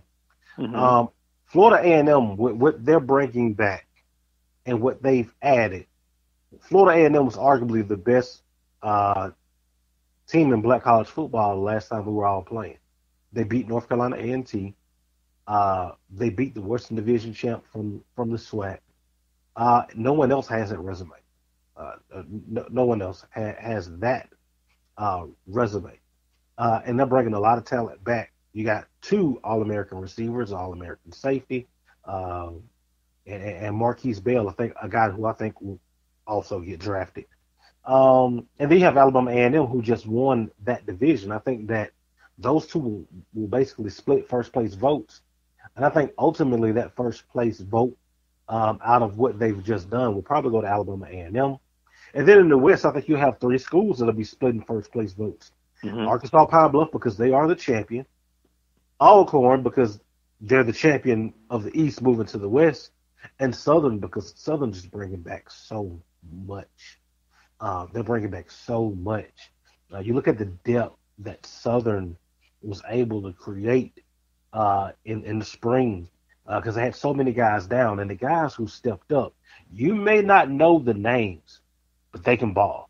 And now you get those guys back, plus the depth that you already have. The expectations for Southern is going to be high. So I think you're going to have those 3 teams, Arkansas, Pine Bluff, Alcorn, and Southern, splitting first place votes. And I think ultimately the media would probably go with Alcorn. Yeah.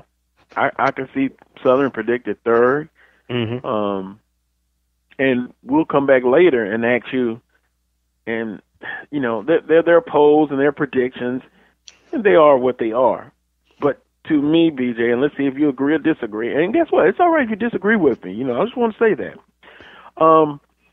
I like to look at, after summer school, who's coming, who's going, and then once fall camp starts, then you kind of can have a better picture of predictions. So I'm saying all that to say this. I'll come back and ask you for your predictions.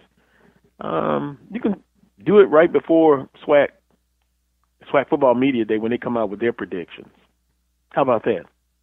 Hey, it sounds good with me. Like I said, you got to know what you're going into battle with. And a lot of times it's early, we're guessing. Well, you know, they have polls, unless you see, early predictions, too early predictions. That's kind of what I look at now, because you got to see what happens. But teams that, like Arkansas Pine Bluff and Alabama A&M, I think now, with expectations, what they've done, they're going to be hunted. Oh, absolutely. Absolutely. And so you look at that. You also look at high expectations. To your point about FAMU, Bethune-Cookman coming in the conference. You're not going to be able to take a week off. No. I mean, when you look at schedules, Carlos, everyone has a 4 or 5 game stretch on their schedule in this conference where you just go, wow. For Southern, you got a stretch that includes Prairie View, Alcorn, Jackson State, FAMU, and Grambling. Alabama A&M has a stretch that includes Grambling, Jackson State, FAMU, Alabama State, and I think it's someone else. I think it's Bethune-Cookman squeezed in there. Like, there are stretches on everyone's schedule where you just go, wow. So, I mean, this new SWAC, we talked about this spring. We had 3 teams ranked in the top 25, something that hadn't been done in the conference in a long time. I think that's going to be more of the norm now because of the strength of the teams that you have in. You're going to have someone who's going to win 8 games and probably going to be left out of the SWAC championship game. 8 or 9 games are going to be left out. Yeah, I can see that. That's why when we're talking about expectations, and I said 8 wins for Coach Rollins. And by the way, I appreciate having him on today. What are your thoughts on Coach Rollins? How does that interim tag fit? It seems to be bothering some Southernites, some listeners. Hey, that interim tag, it just basically means he's auditioning for the job. But I tell you what, I like what I hear from Coach Rollins. Listen to him on your show. He's very excited. He's energetic. He's passionate about what he's doing, and he's thought highly of by not only guys in the coaching business, but the players as well. And his mantra of, hey, we're going to lock down the state of Louisiana, I know that resonates with a lot of Southern fans. And if you look at what he's done at Tulane and UTSA, especially as far as getting talent in, he does an excellent job there. I think the sky's the limit for Coach Rollins. I had someone in the business tell me that Jason Rollins was going to be a head coach. Southern just got the jump on everyone. But with this season, I do think that there is a level, that's a standard that he has to meet to get the interim tag removed. Mm-hmm. I think that, there has to be, I think you have to get to at least that 8-win mark. And I don't think that you can finish any worse than second in the division. Southern is in a different place than what Southern was the last time we took this route. We're talking about 2012.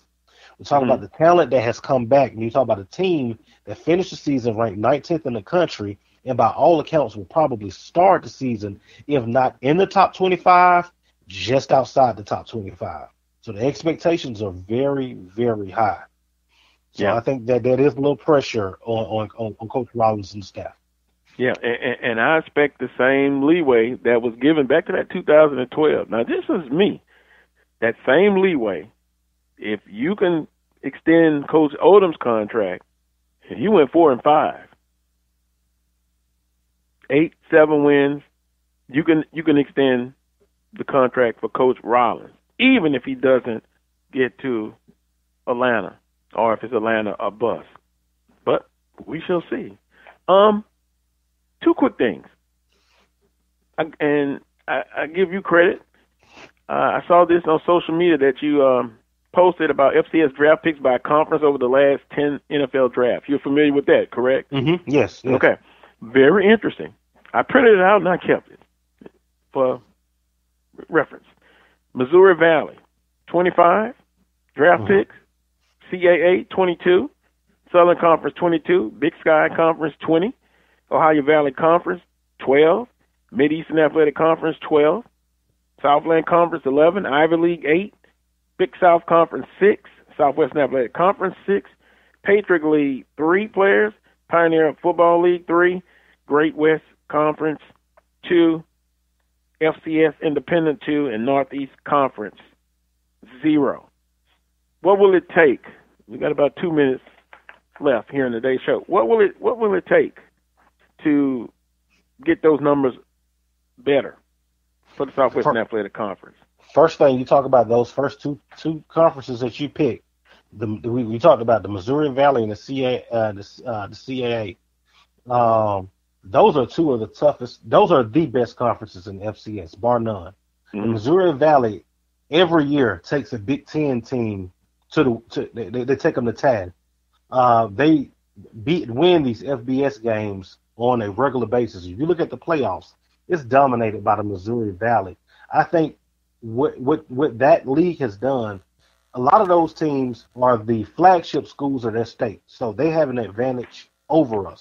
They're not in SEC country; they're the flagship. I think what it takes for us is that we have to get better, go out and show that the conference is better. Coach Rollins talked about it. Winning non-conference games are important because that brings the attention to your conference and helps the strength of your conference. Once we're able to do that, and then scouts give our players the benefit of the doubt, you will see us jump up and be up there with the MEAC and go forward. But we have to start winning those out-of-conference games and developing players a lot better than what we have. Quickly, BJ, Southern University is launching their Southern University Football Helmets campaign. A $550 donation. Donors will receive a mini replica helmet, and it's a gold helmet. Are you excited about that, BJ? I am. The check is already written, and it's already in Baton Rouge. Well, I got to get mine ready. I got to get mine ready. I got to talk to the budget director. BJ, appreciate the time as always. We'll talk again next week. Thank you, Carlos, man. Looking forward to it. All right. Want to thank quickly Coach Jason Rollins, also Charles Edmonds, Brandon B.J. Jones of HBCU Game Day, producing today's show, Dr. Michael Prince. Quickly, Dr. Prince, Sunday, who do you have? We're going to have Shotgun Willie Simmons come on board with us. Shotgun Willie Simmons of FAMU University. Well, I'm glad he's not on the hot seat. He's a outstanding coach. Until next Saturday at 10 a.m. for another edition of the Carlos Brown Show, heard exclusively right here on the Open Mic Broadcast Network and Spreaker.com. Until that time, as always, peace and God bless.